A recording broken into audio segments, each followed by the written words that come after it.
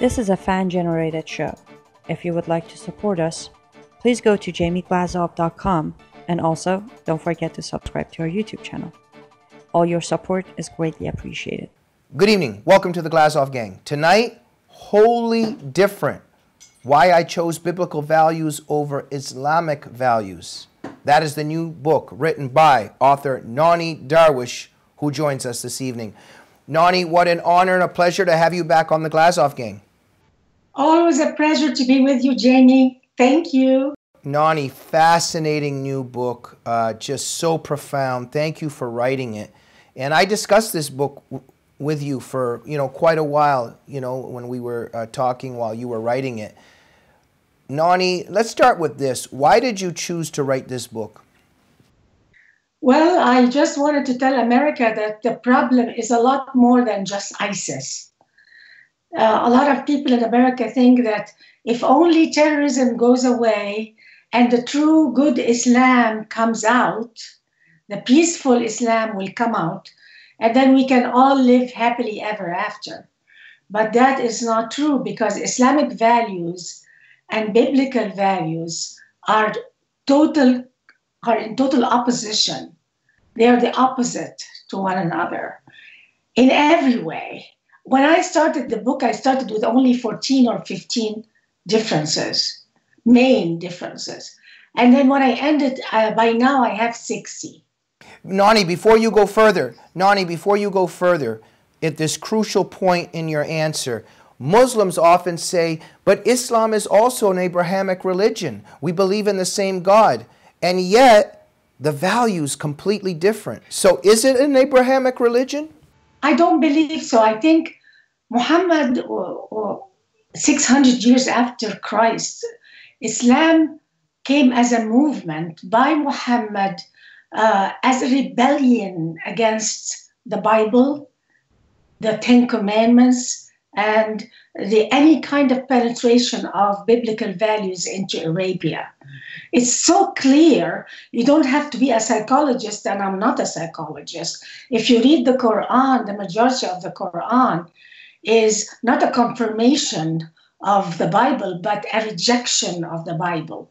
It's also a rejection of the children of Abraham. So how can Islam be a biblical how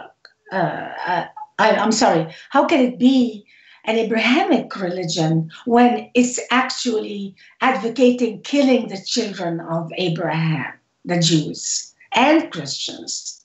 Nonie, as Christians, you and I have also discussed this, throughout the years. When we look closer at Islam, there seems to be the polar opposite of Jesus, correct? Exactly.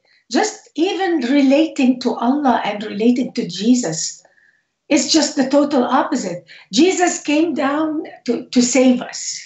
In Islam, we have to save Muhammad and Allah's reputation by killing anyone who offends Muhammad. The worst crime under Islamic law is not murder.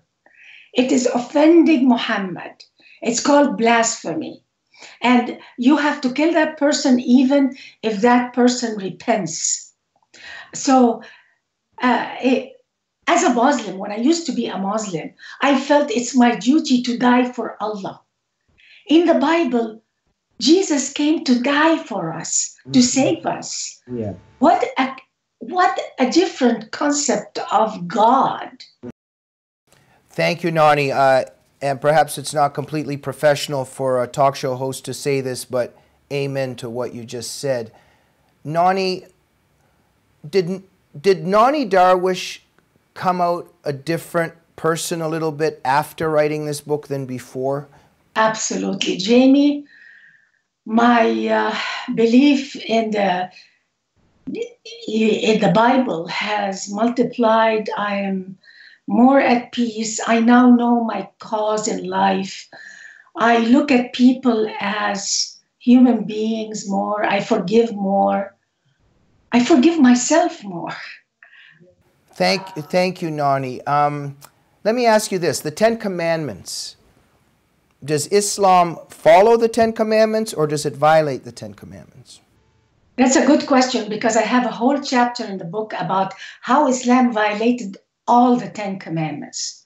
How can Islam claim to be following the Ten Commandments when it advocates killing the enemies of Allah? And who are the enemies of Allah? They are all non-Muslims, the majority of the world. So murder is allowed. Lying is allowed. It's not just allowed, but actually it is recommended. It's an obligation to lie and slander if it's for the benefit of Islam. Theft. Muslims are allowed to take the property of non-Muslims, the kafir. So even work ethic.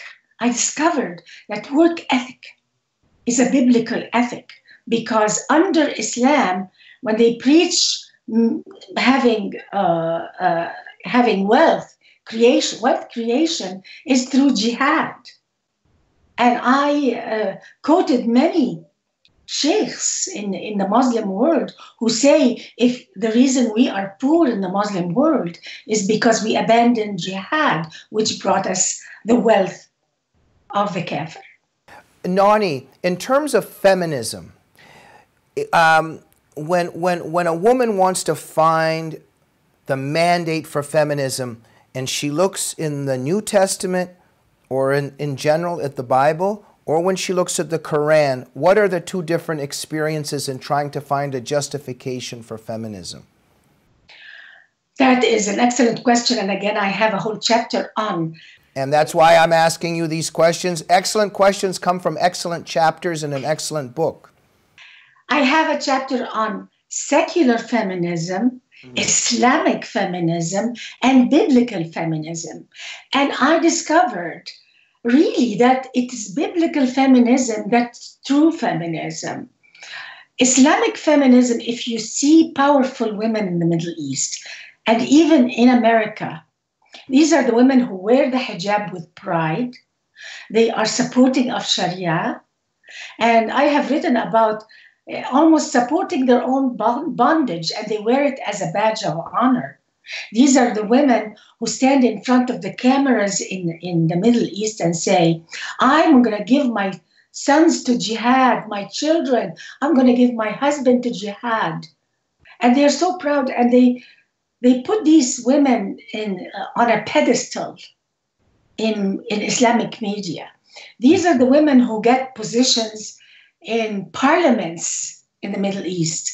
These are the same women who, if they get a PhD, Saudi Arabia sends them here to America to teach in Islamic Studies Department, Middle East Studies Department, and they advocate that I'm so happy to be a Muslim. I am liberated by wearing my hijab. Thank you, Nonie. Nonie, I'm sorry, we're running out of time, but go ahead, finish up. And then, unfortunately, they align themselves with secular feminists on campuses who, and both of them, and this is from your book, they're both united in hate.